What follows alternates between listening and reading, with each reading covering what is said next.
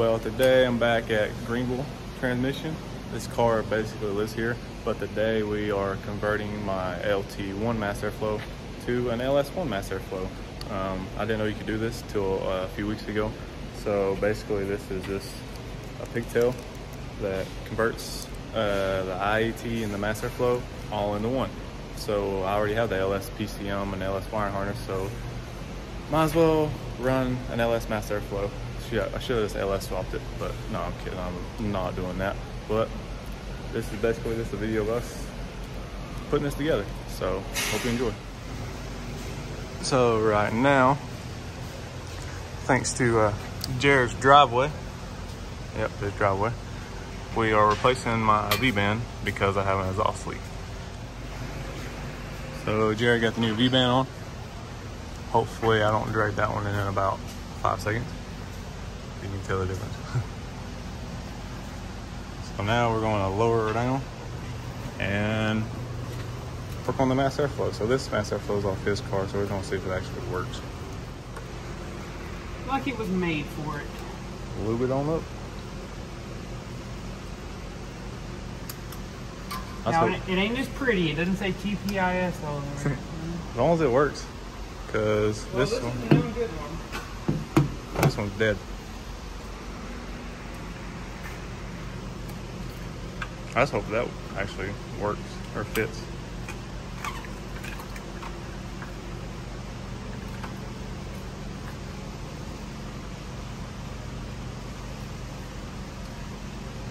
There you go. Time to look at the scan tool. I wonder if this will work. I think it will, because that one isn't that hard to get on. That one was always a pain for me. You may have to get a different coupler. Fortunately, this tube is bigger, so all you have to do is get the straight coupler. Works for me. Fire in the hole. So the reason we are doing this is just a TPIS housing with a stop MAF airflow sensor in it. And at idle it's running like 22, I think it's like seconds per whatever. Well, it's supposed to be like around 6 or 7, but it's running at 22. I think I forget the technical term, but basically it's running like 5 times the amount of what it's supposed to be. Then I figured out you can run and convert it to an LS MAF airflow, which should help out a lot better because it gets rid of the IAT here and it puts it all into one housing. So he's gonna grab the scan tool and fire in the hole. What year did we say this thing was, 01 or 02? I think it's a 99 Trans Am, technically. Thanks. 99 Trans Am, computer harness, 93 Camaro, 99 Camaro dash. And I think that's about it.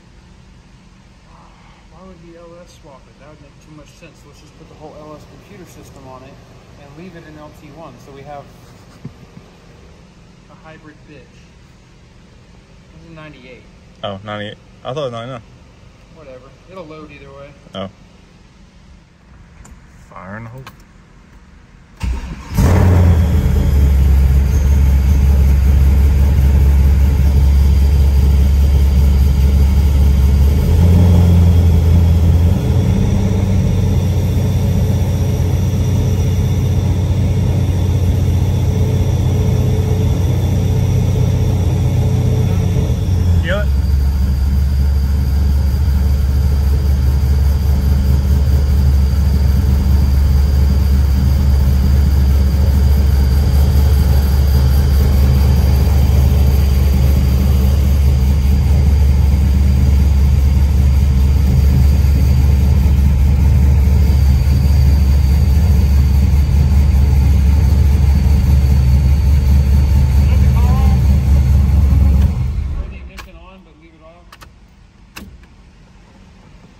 Did it read any better? I read 6.1 and then stayed there. It never moved. That good or bad? I don't know. So right now I'm gonna go test drive it. I can't videotape test driving it, but basically what it used to do would be to die and backfire at wide open throttle. Jared can't come with me because he can't fit in the car, so I'm gonna go test drive it and see if this MAF airflow helps at all. Fingers crossed. Just a little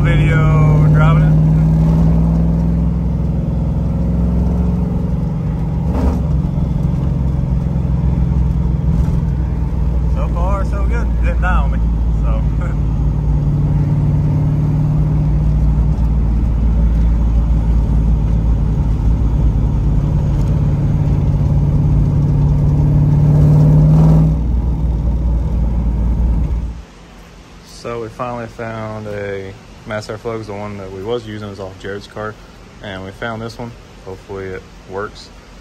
But then I got another coupler and a new air filter, because that one is crap. So now we're gonna put it on. Go for it.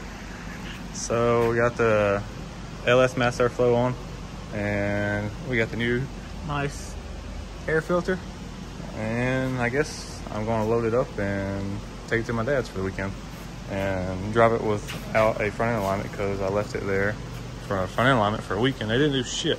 So I'm going to drive it probably just a little bit, because I don't want to destroy my new tires, but it is what it is. So I'm going to go put it back on the trailer and head to Robbinsville.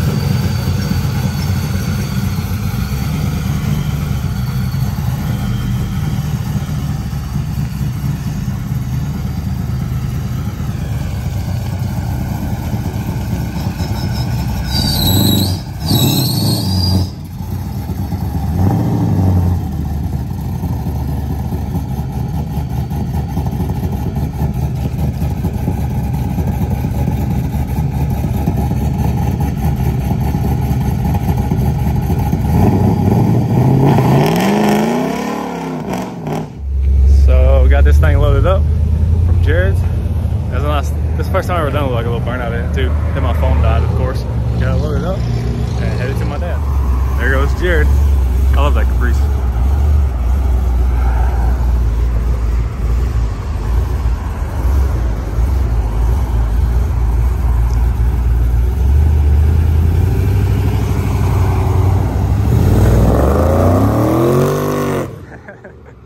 There we go.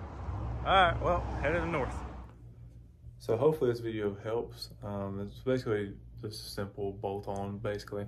The only perk I see from converting from LT1 to an LS mass airflow is you can get like the different cards for the LS mass airflow. So once I go boosted, I can go get like a ZL1 mass airflow and just swap out the cards, and the ZL1 mass airflow will already know like what to do for boost and stuff like that. So that, and it gets the idle air temperature sensor and the mass airflow all into one housing, and it's just a lot better sensor than just the regular OEM LT1. So hopefully this video helps.